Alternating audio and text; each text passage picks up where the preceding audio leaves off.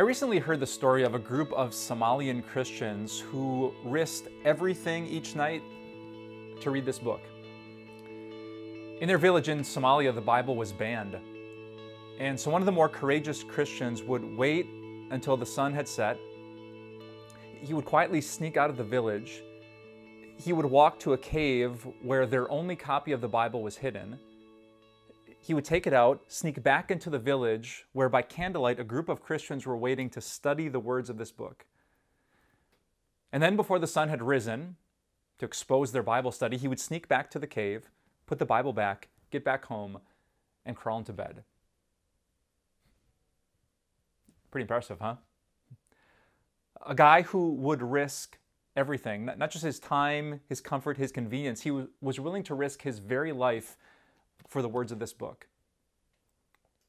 But if you know the words of this book, that maybe makes some sense. Now, we can learn a lot of things about God from the world around us.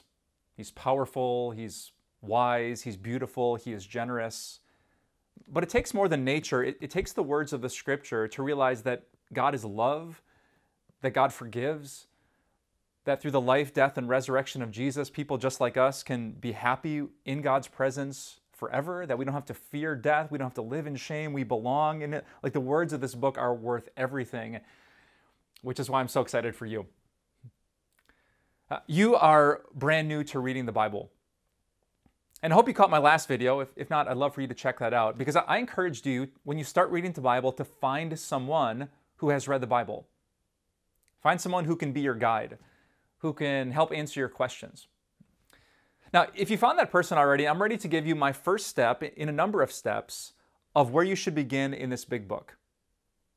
You know, the Bible, to be honest, is a lot of pages. This might be the biggest, longest, most complex book that some of you read in your entire life. So where should you begin? Now, there's no one exactly right answer to that question, but in my experience, where I think you should begin is with Jesus. Here's what I mean. The Bible is broken up into what are called two testaments, the Old and New Testament. Think like before Jesus and after Jesus. And each of those two testaments are broken down into books, like Genesis, Exodus, Leviticus in the Old Testament, or Matthew, Mark, Luke, John in the New Testament. And then each book, you still with me so far? is broken down into chapters. There's over 1,000 separate chapters in the Bible. And then each chapter is broken down into little verses. I think there are 31,173 verses in the Bible. Now, that might make you panic. Don't panic. It's kind of like addresses and streets and cities and state lines. It just helps us find where things are in the Bible. But it kind of begs the question, with 31,173 different options, where should you begin? And my answer for you is Jesus. Instead of starting at page 1, I would encourage you to start with the 4 biographies that tell the story of Jesus. In the Bible, they're called Matthew, Mark, Luke, and John. They were written by first-century eyewitnesses and friends of eyewitnesses who wanted to get the story of Jesus' life, death, and resurrection right. Matthew, Mark, Luke, and John. You might think of them as 4 biographies or documentaries of the life of Jesus. You've seen a documentary, right? It doesn't cover every last second that happened to someone, but they kind of pick little snippets to tell a certain story. You know, picture Matthew, Mark, Luke, and John as like guys with cameras who are editing the footage to make a point about what Jesus was like. That's where I want you to start. Now, to give you a heads up, there's a lot of overlap in that documentary footage. Just like if you watched a couple of news stations covering the same sporting event, you might see some of the same hits or the same plays. Especially with Matthew, Mark, and Luke, you're going to see a lot of overlap. John has a lot of unique things, but I really want you to read all 4 so that you get this comprehensive and a little bit repetitive picture of who Jesus is and what he did.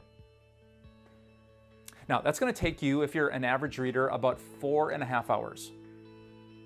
And 4.5 hours might seem like a lot, but let's be honest, it's like one Avengers movie.